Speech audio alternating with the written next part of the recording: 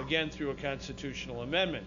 Now, I think the primary defect right now of funding in Illinois, not just education but government in general, is the revenue code, which adopted, I think back then, perhaps for political compromise reasons, provisions that really I don't think have served us that well.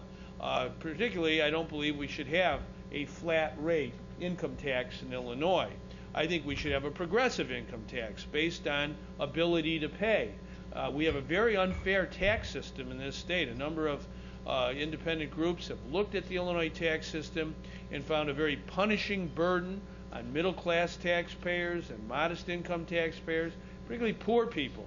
And our state tax system, which has a flat rate income tax, is one of the culprits on why that tax system is so unfair and has such a punishing burden on people of modest means. And it seems to me we ought to really address this square on. The only way to do it is with a constitutional amendment.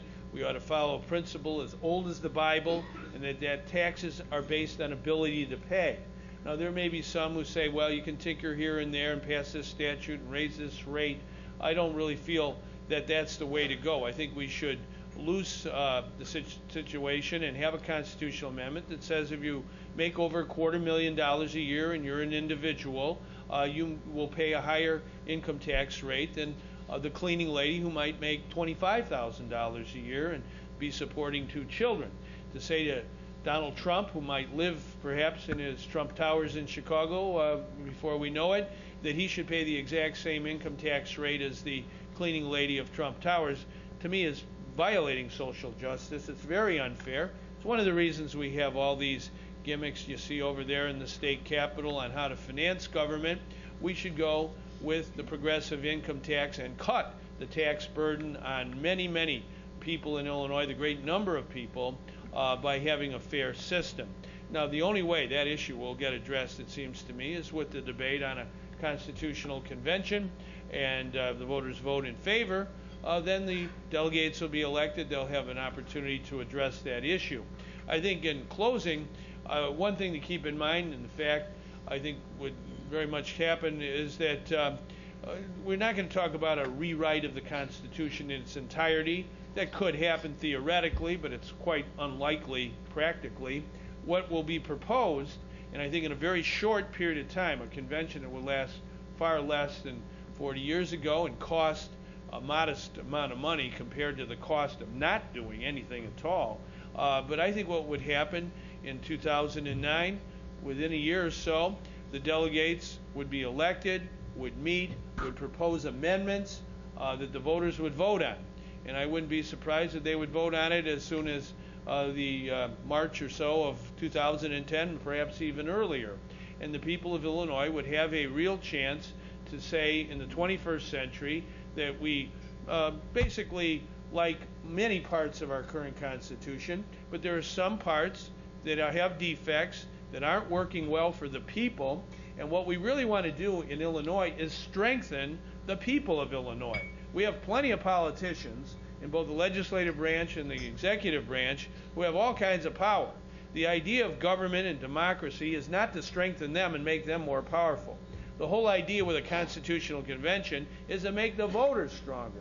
And I think this is a technique that's been used not only in our state, but if you go back to the beginning of our country, before even the Declaration of Independence, the whole idea of constitutional conventions are an invention of American democracy, where the people say that we are the government, and you have to trust the people.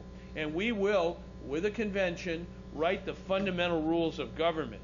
And if we don't believe in that kind of healthy exercise in democracy in the land of Lincoln in the 21st century, I think we're really missing the boat, because the people have confidence in the ability of average folks who live from paycheck to paycheck to make right decisions for their state and their country's future, and together we can make the will of the people the law of the land. Thank you very much.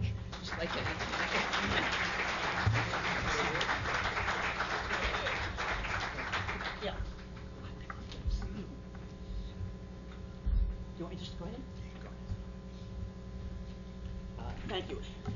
Let me start by saying, at the risk of sounding professorial, which I am, I think one of the first things that people have to do in addressing this question of a constitutional convention is decide what a constitution should be, what role it should play. And there are different approaches to this. You can either look at the Constitution as a sort of a glorified statutory compendium, or you can look at it as a basic charter of government, which basically sets out, the branches of government, the separation of powers, the Bill of Rights, the role of local government, and not much more than that. And I should at the outset say that my approach is the latter. I do think of the Constitution, and there's some good. We've got some good history on that. The federal Constitution is pretty much the way I think it ought to be, a basic charter of government. Some state constitutions are not, no question about that. Some are incredibly detailed. And the more detailed your constitution is, the more often you are going to have to look at it again and say, gee, we've got to do something about this. That was the problem that we had with the 1870 Constitution, and that is one reason why I feel very strongly that and I could give you some marvelous examples of why I think that the Constitution should be kept as much as humanly possible dealing with basics and not with today's hot button, hotline issues, because those issues are going to change very rapidly. Let me take just a half a second to explain why we put this 20-year automatic call into the Constitution. The one thing that Tony forgot to mention in my curriculum vitae was I was also a delegate to the 1970 Constitutional 1970, not 1870 Constitution. We did include the 20-year thing, and I think maybe this has been slightly suggested, but let me just emphasize. The 1870 Constitution had been almost impossible to change. Part of it had to do not just with the requirement that 3/5 or 2/3 of the legislators had to propose an amendment, but mostly it had to do with the vote that was required to adopt an amendment. It was basically, for most of the history of the 1870 Constitution, a majority of those voting in the election. And since lots of people vote in an election but don't vote on separate issues at all, it became virtually impossible to amend the Constitution.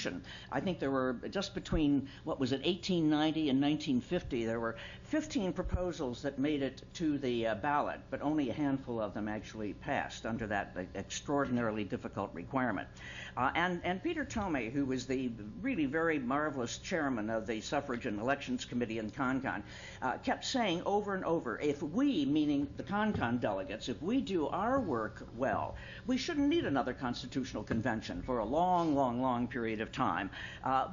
And if the legislature pays attention to what people want, then the people should turn down and will turn down having another constitutional convention. So it was never intended to be an automatic constitutional convention every 20 years. It was only, here is an opportunity to say we ought to look at this. And I would have to tell you, I think right now that 20-year automatic call has, in a sense, begun to serve its purpose. Because here we are talking about the Illinois Constitution and deciding, various things about it, and that's precisely what the provision was included for. So I think it has served its purpose.